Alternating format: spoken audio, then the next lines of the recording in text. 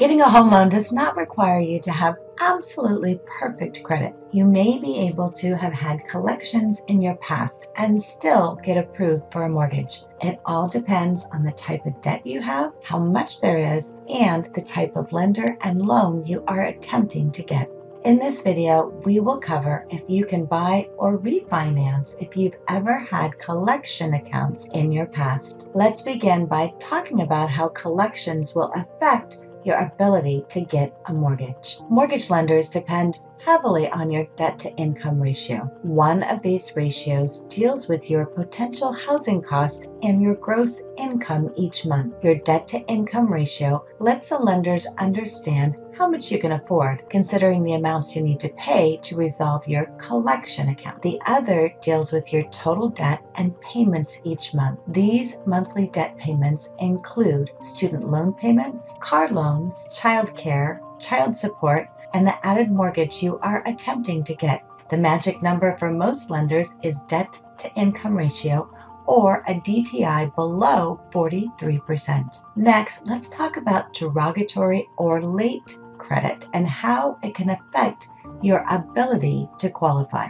When determining approval for a mortgage, lenders may cap the amount of derogatory credit that you can have in order to qualify for the loan. This includes items like collections, charge-offs, judgments, and liens. Collections and charge-offs are not usually figured into your DTI unless you are currently making payments on those accounts. Tax liens and judgments are two items that must be satisfied before you can be approved to close on your home loan. Those with tax liens may be able to close if there is a repayment plan set up with 12 months of on-time payments. Now let's talk about what to do with collection accounts. We'll begin with new collections. Before you do anything with any collection accounts, you should always check with your lender. If you're going to pay off any new collection accounts, you want to be sure to get a detailed payment arrangement in writing before paying. The arrangements should detail the total amount you will be paying, the number of payments you will have to make, when the payments are due, are collection fees or interest added, and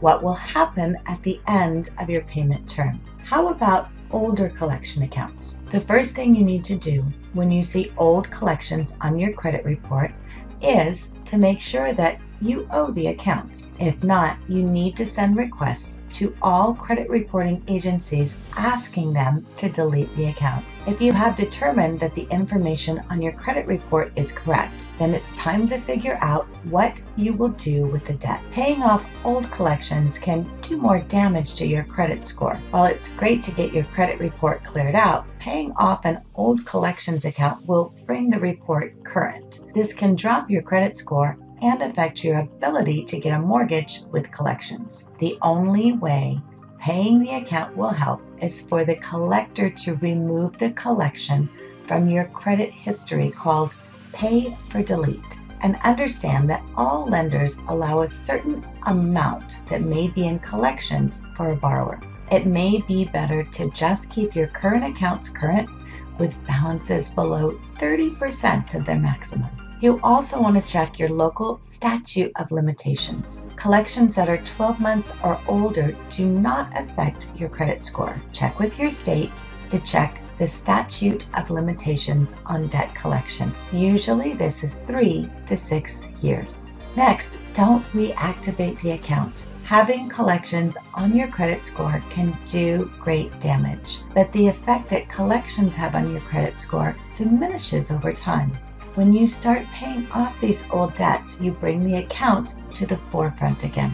If you have student loan collections, you will want to check with your lender to see if you can qualify for a mortgage. Defaulting on a student loan can put a hold on your dream of homeownership. Federal student loan debt is not dischargeable and does not have a statute of limitations. FHA mortgage loans will certainly not be approved for anyone with defaulted student loans. If you have defaulted, there are options to get back on track. These include rehabilitation, loan consolidation, and repayment in full. So how about medical collections? With medical accounts, credit bureaus must remove paid accounts from your credit report within 45 days. Negotiate with these collection agencies in writing and wait for a signed agreement before paying the account. Mortgage underwriters may not require that all old collections be paid off, but they will most likely require a letter of explanation why the accounts are in collection. So can you buy a house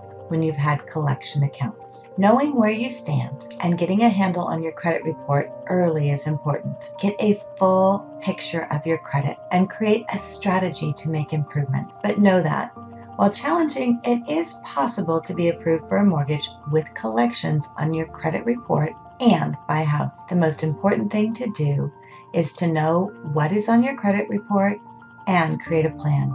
Be sure to get your questions answered and always work with a licensed mortgage professional.